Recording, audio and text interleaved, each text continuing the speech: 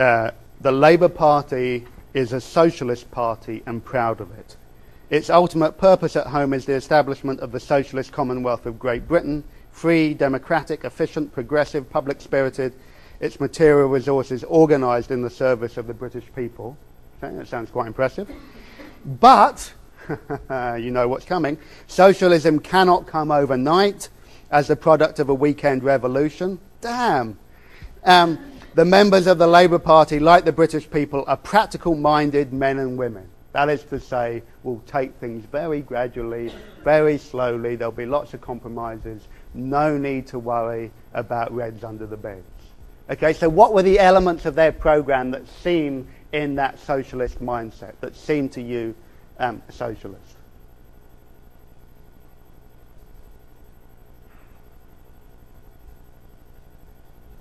Chip. Herb. Ah, right, absolutely. Sorry. Thank you. Yes, indeed. Absolutely. Seizing the nationalisation of the principal industries. Probably the greatest claim of the post-war Labour government to be socialist in orientation. And that's what I'm going to talk to you about briefly now.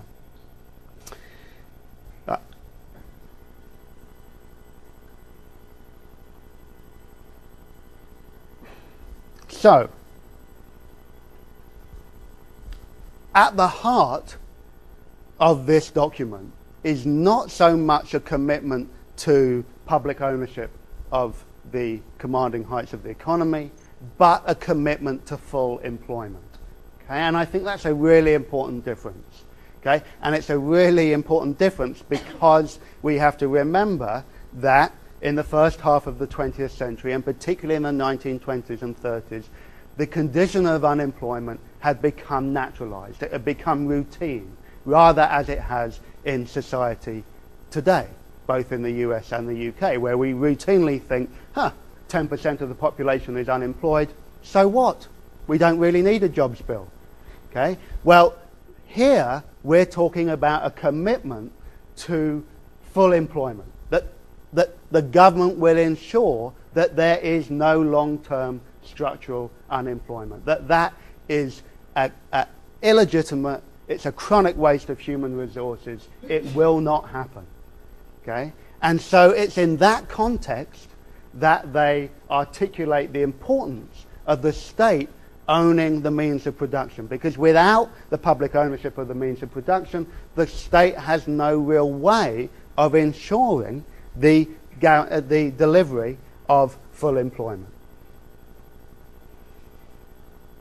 And so really at heart, the Labour Party in office is more Keynesian in orientation than it is socialist.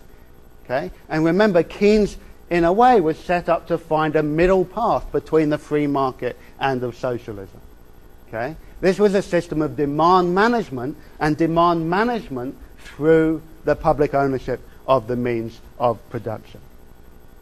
So the first thing that they do is set out to nationalise and take into public ownership key areas of the state. The Bank of England, the first thing to do, to be nationalised.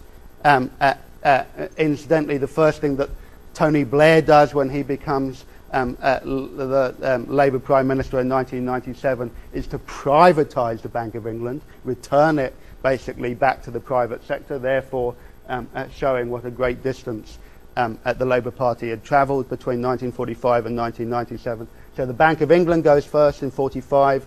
The coal industry, remember, the source of all the bitter industrial disputes from the late 19th century onwards in 1946. Air, road and rail in 1947. Gas and electricity in 1948. And finally, the iron and steel industries in 1951. So that by 1951, 2 million workers, 10% of the workforce, were in the public sector, okay? Thus giving the government serious amount of control over wages and over employment. But that wasn't the only thing, because alongside those nationalised industries, you have the growth of the institutions of the welfare state I'm about to describe to you. The schools, the hospitals, the community, that doesn't work.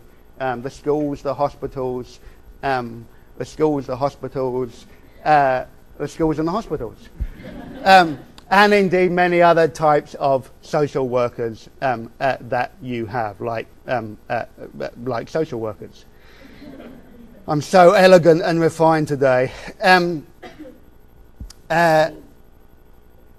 You have basically 400,000 of these welfare workers in the welfare state in 1945, 3 times that of 1939, and that grows rapidly in the 1940s and 1950s. Alongside that, interestingly, you also have the development of the warfare state. That is, the growth of nationally owned defence industries. Okay? And the recent historian called David Edgerton has said to us, we have to remember that the welfare state was also built around a warfare state, basically Britain's great nationalised contribution to the arms industry, which of course had been in private hands since the 18th century. There are over 400,000 workers in the defence industries by 1957. Indeed, that means that there are more technical civil servants and industrial workers in the defence industries in 1957 than there were civil servants in the civil service in 1929. Okay? So in 1929, the entire civil service is about 450,000. By 1957, the defence industries alone account for that number of workers.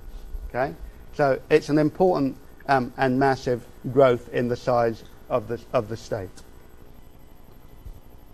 Now, all of this occurs, and I want to emphasize this, all of this occurs in the conditions of acute financial austerity. Okay? This is a graph that I've shown you before of the size of the national debt as a percentage of GDP, starting from the 1840s all the way down. First peak is the First World War, remember, and the second peak, the one that's really high, is the Second World War. Okay? This is 2011. This is our current so-called massive financial crisis that requires the stripping away of all types of public sector support. Okay? Massive, massive cuts going on in the UK at the moment under austerity measures. So in actual terms, the point that I'm trying to make here is that the state of the national debt in 1945 was off the charts higher than it is now. And at that very moment, okay, at that very moment, it's then that they don't strip away the welfare state and the public services, they actually construct them. They actually put in place the very system of which the last remnants of which are now being taken away. Okay? So the point is, in 1945, as in 2009 to 2011, how you deal with a financial crisis is not driven by economics, it's driven by politics. You make a political choice about the society that you want to build. Okay? So in 1945, they decide, okay, we're not going to introduce austerity measures. We're not going to do the IMF thing. And, didn't the Greeks unsettle everybody yesterday? Oh, dearie me. You could almost see Angela Merkel eyes in the back of her head. Massive scale of national debt. 22 billion pounds worth of war debt Britain has in 1945. That's £2,000 per capita, which was about the same as the American size of the national debt, and 238% of the GDP. Okay, as opposed to 125%. It had been 125% in 1939. Now, as we'll see next week, or maybe in Thursday, I forget where I am, and part of this was funded by American loans. Just as in the First World War, Britain went to the US and said, look, we need money to pull this off. They borrowed, I think, close to 900 million after the First World War, and then when 1931 happened, they said, sorry, you're never going to get that money back, and they never repaid. But the loan that they took out with the US in 1945, actually in 1950, was £930 million, line of credit of £930 million, and a direct loan of £145 million. And it was to be paid back over 50 years at an interest rate of 2%. Britain just about 4 years ago finished making those repayments. Literally, in I think 2002 was the last year that they repaid the loan.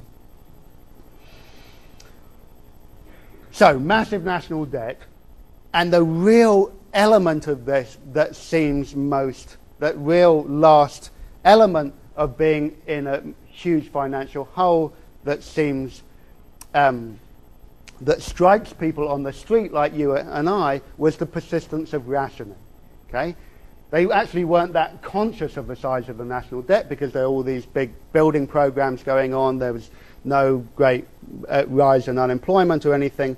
It was rationing that persisted and was deeply unpopular. So food remained rationed in Britain until 1954. Clothing, coal and furniture remains rationed into the late 1950s, into 1958. So it takes Britain, you know, over a decade to emerge from its wartime austerity regime. Last point I want to make here is that nationalisation wasn't meant to be a top-down process. Okay?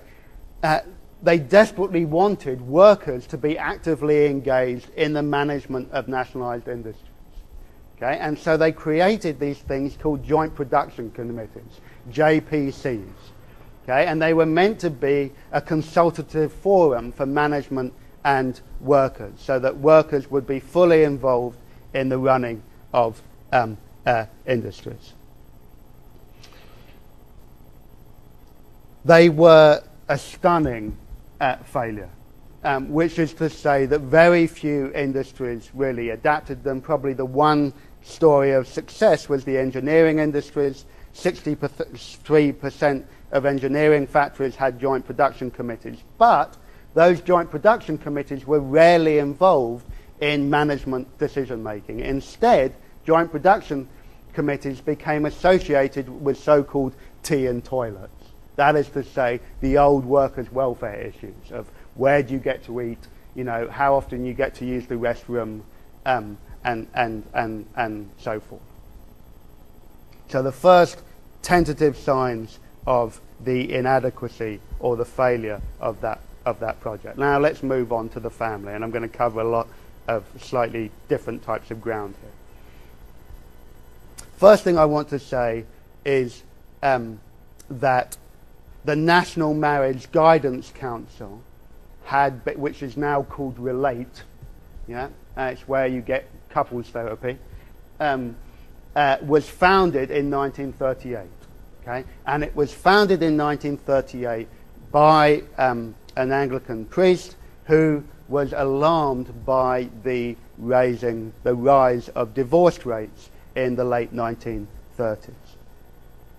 They were, however, as nothing compared to the rise of divorce rates during and after the Second World War. And you can see that basically just over 4,000 divorces in 1935, leaps up to over 60,000 in 1947, and then continues at around 32,000 a year in the early 1950s. The family